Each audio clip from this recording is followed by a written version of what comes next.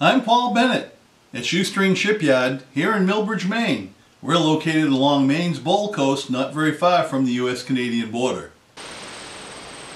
As you can see, I'm only putting one section at a time on.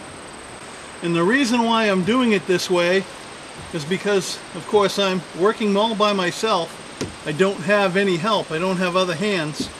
So this is an effective way to apply glass to the hull, just one piece at a time, because the polyester resin that I'm using does set up fairly quick and you don't have a lot of time to work with it. And once you get the glass down, if you do have a bubble or you get a wrinkle where the cloth bumps up, you don't want to try to move this cloth around very much, because when you do, it just matters get worse. So the thing to do is you just do the best you can while you're working with it. You don't want to waste time because the clock is ticking on that resin. If you do have a problem, I do have a little wrinkle. You can't see it in the camera probably, but I can go back and I can cut that out later. It's not a big deal. I can fix it very easily.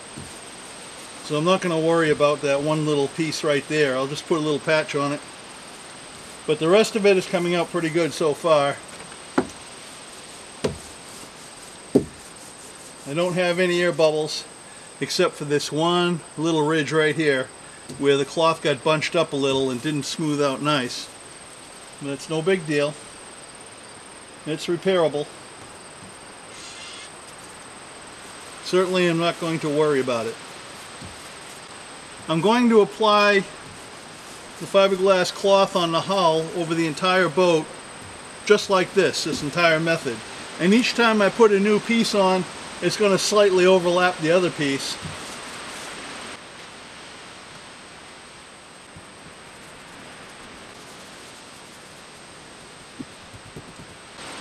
The thing with polyester resin and fiberglass is you want to try to work quickly but efficiently, at least as much as possible, because the more efficient you are at doing this, and a little bubble here, a little wrinkle here, I can get down with this roller, but the better you are, the more efficient you are at doing this, the less work you have later on after it cures. There won't be as much going over it. Less repair work.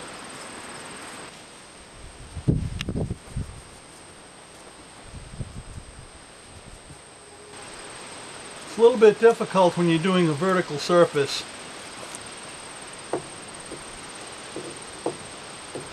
I didn't have this pulled out enough. Now that it's on there, it's hard to move.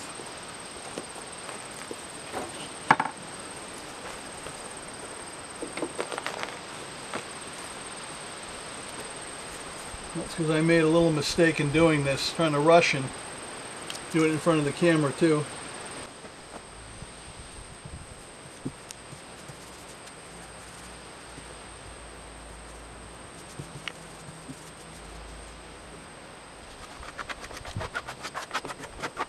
It's nice having a scraper. This is just an auto body filler type trowel, but it's nice because it helps you smooth out the fiberglass cloth.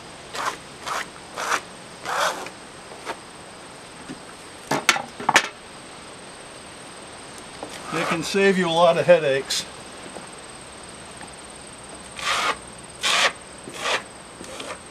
Remember that I'm using a laminating resin, has no wax, so the surface is already a little bit on the tacky side. It's not fully cured. And that helps too when you're applying the cloth. Helps the cloth to stick a little bit. And I am getting a few bobbles here because, again, I don't have any help. I'm trying to do this by myself. But it's all repairable.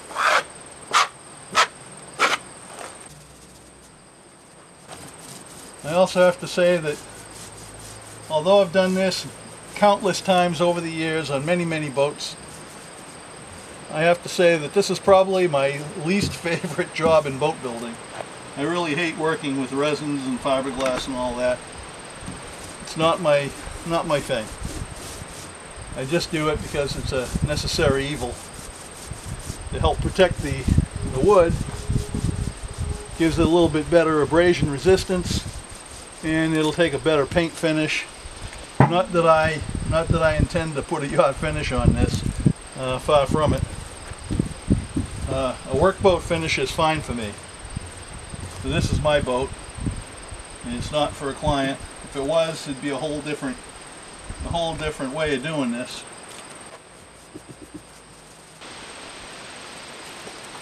So there's the first piece.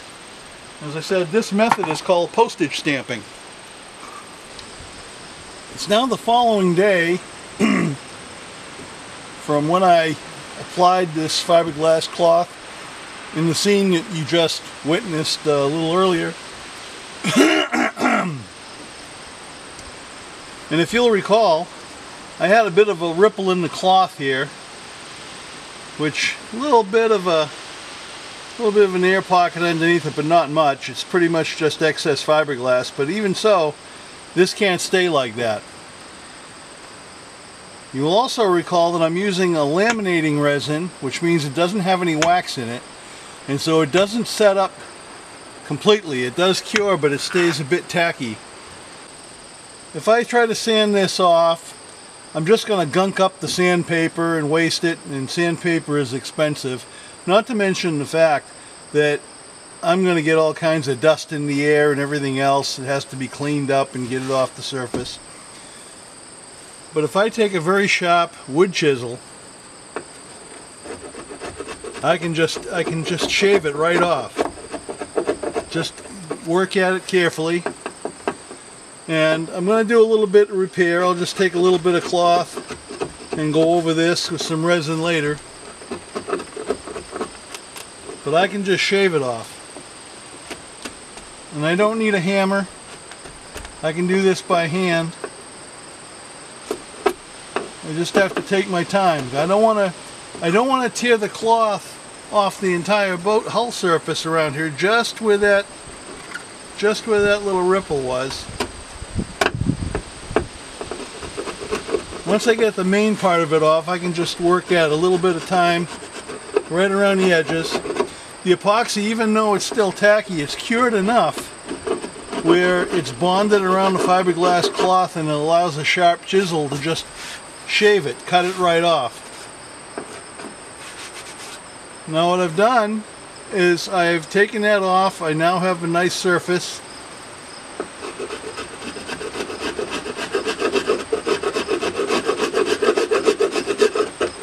And now I'm at the point,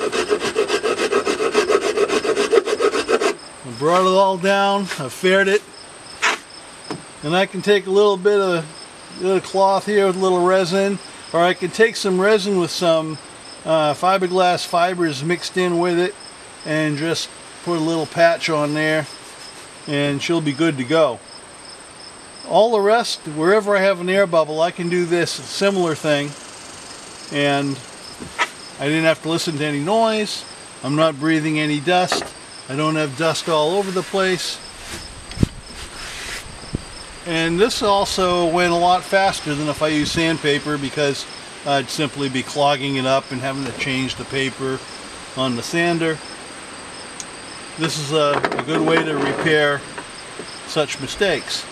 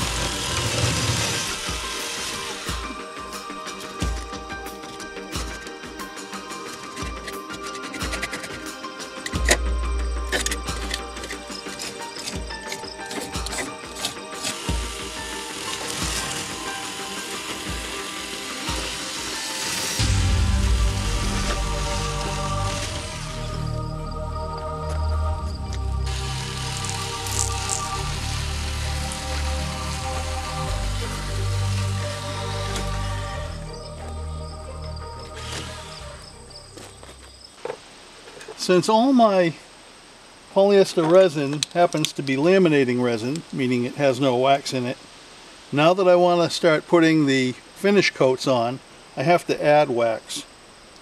And it's roughly 2 teaspoons per quart of wax is the amount of wax that I add.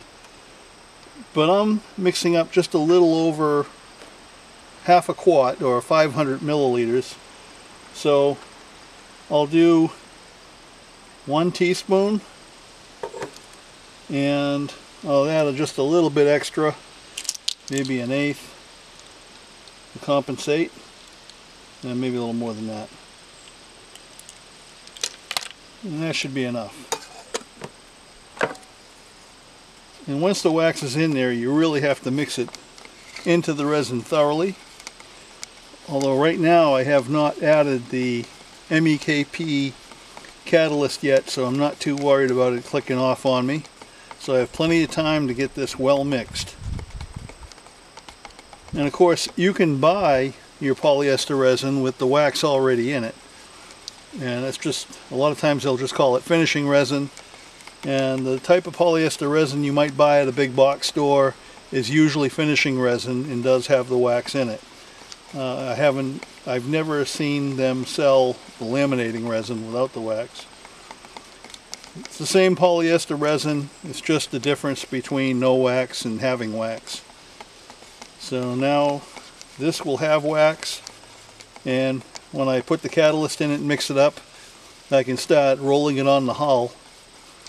And that will, right now, the resin that's on it is set up, but it's very tacky, kind of gummy like, and it won't get hard until I apply this coat of resin with the wax in it. Should then get hard, and then I can go ahead and do any sanding I want to do without really clogging up my sandpaper. It'll gum up a little bit, but not as bad. So there's my wax. I'm just going to add the MEKP, start rolling it on. This polyester resin with wax in it is going to be coated over the entire hull. And it's important to keep a wet edge because it does have the wax in it. And once it sets up, you can't put resin over it until you've either you've got to wipe down the wax, de-wax it, or you have to sand it off. Usually it's best to wipe it off first with a de-waxer, and then go ahead and do your sanding afterwards. So I have to work very quickly. I'm not going to film the whole entire thing, but you get the idea. What shall we do with the drunken sailor? What shall we do with the drunken sailor? What shall we do with the drunken sailor?